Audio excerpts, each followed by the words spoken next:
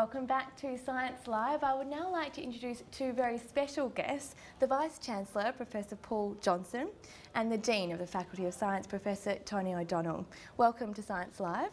Future's vision is about ensuring that today's students get the educational experience that will position them for tomorrow's careers. So with Education Futures, we're looking at how we use technology in the classroom and outside of the classroom, how we put students at the centre of their learning experience, their own personal intellectual journey as they go through their opportunities here at UWA, how we give them all the skills that they will need in terms of analytical skills, laboratory skills, communication skills, so that at the point of graduation they will be able to make really good decisions about what their future career will be. For some it may be a further degree and research, for others it will be going off to get a job with an employer, but that job of course is only the entry point to a career. And we want to make sure that our graduates have the capacity not just to get a good job at the entry point to a career, but have the skills to go on learning, to go on focusing on questions, analysing complex situations so that they can build those careers, whatever path they choose. And we know that that means we have to change. We've got to make use of all the possibilities with new technology.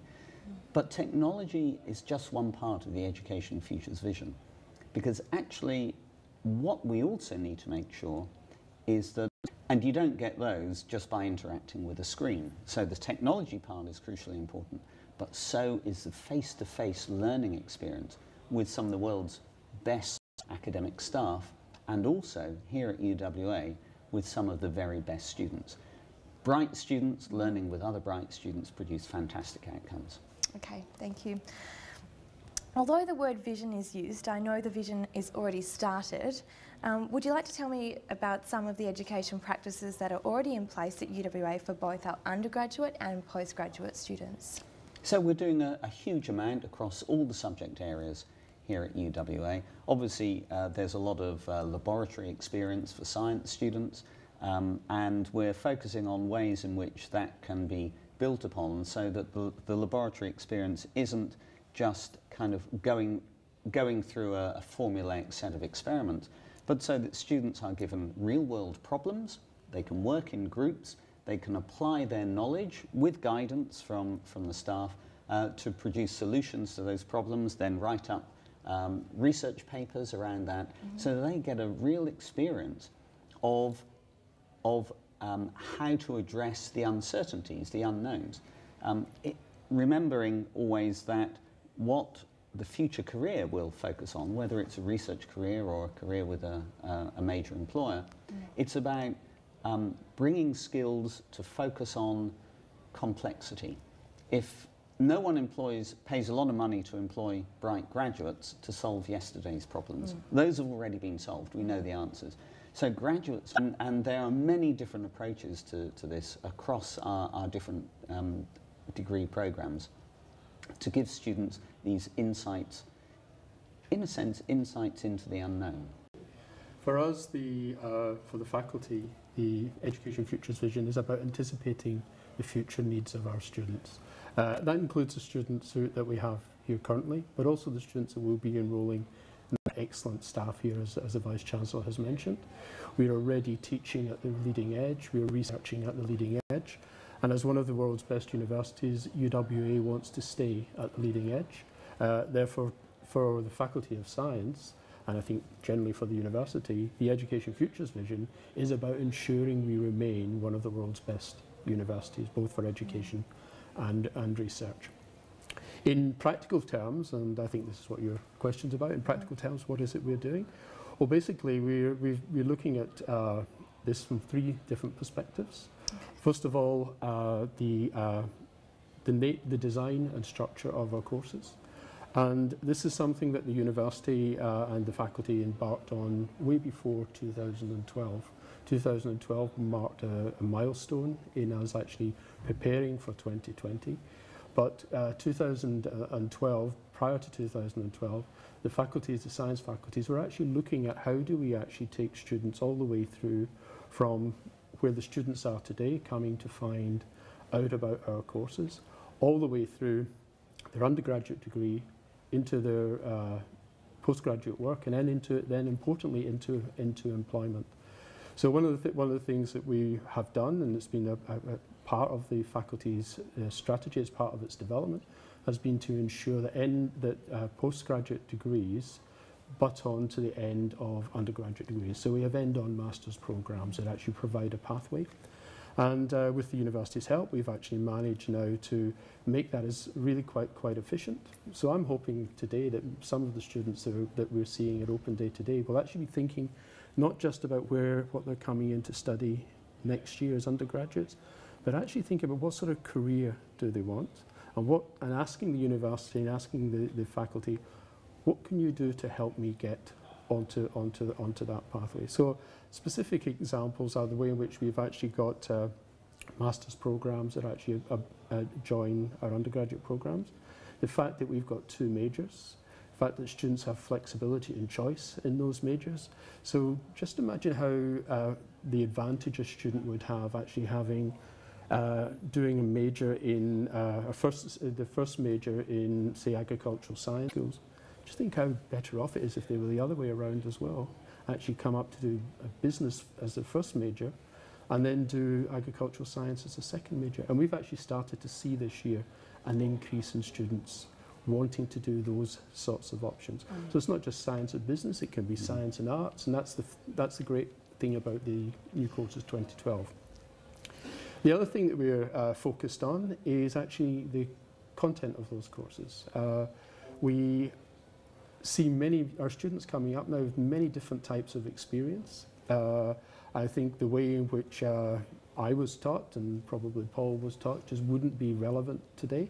Actually, I was watching the videos earlier on from my office, and the under 25s are much more relaxed sitting here in front of a camera than people like myself.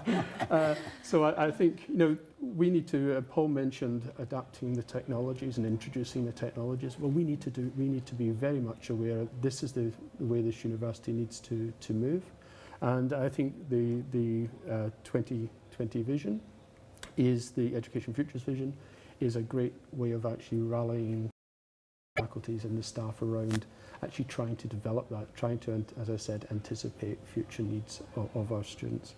The other thing is around the content is, if you look at some of the things we were trying to do, one of the things the Vice-Chancellor has asked us to look at is, we often think about careers as, what can I do with my degree? So one of the things we are looking at now in order to get new programs up, we have to provide the university with good examples of what these degrees might lead into, what sort of jobs our students might do with this.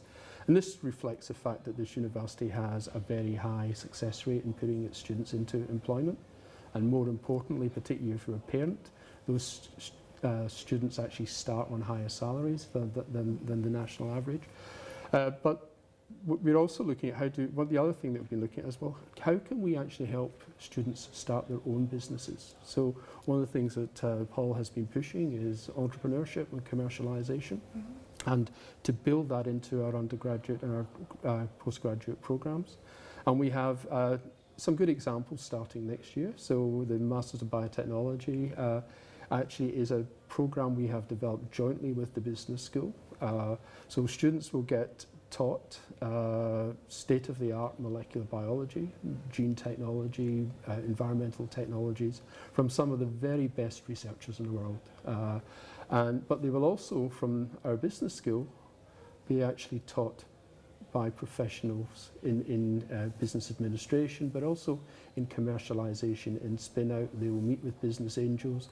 The faculty will run competition in actually trying to sponsor some of these initiatives. And the third thing we're doing is, and it's an integral part of the Education Future program, and that is actually to ensure that all of our students have an enrichment experience of some sort. The university is very keen on us sending our students overseas. And this faculty has been, I can't remember, Paul, were we aiming for? Were we aiming for 100% or 50%? 50%. We're currently at about 22% of each cohort of graduating students has spent some time studying overseas, Okay. and you know, we want to get that up to 50%. Yes, so 50% of the students studying overseas. Now, the other students we would expect to give a meaningful enrichment experience whilst they're here at UWA, and that might be an industrial placement. So some of our master's programs do have an explicit industrial placement bit built into them. The other area that we're very, as a science faculty, you might think is a little surprising, but we actually are also developing a new Masters in International Development, Regional and Rural Development. Again, we've gone outside the faculty to actually bring in expertise from politics, because if you're involved in international development, it's not just about climate change and agricultural productivity or urban planning. It's also about that social political dimension. So we bring staff in from outside. So the faculty has a fairly well-developed plan to actually integrate and to build up that enrichment for our students as we go forward. Okay, well thank you so much for both coming and sharing UWA's 2020 vision with us. Thank you for your time today. Thank you. There are over 10,000 universities in the world. There are 39 in Australia. And of the 5 in Western Australia, only 1 is ranked in the top 100 in the world. The University of Western Australia. It's why our graduates are preferred by employers and earn higher graduate salaries. Choose wisely and you'll be career ready for life.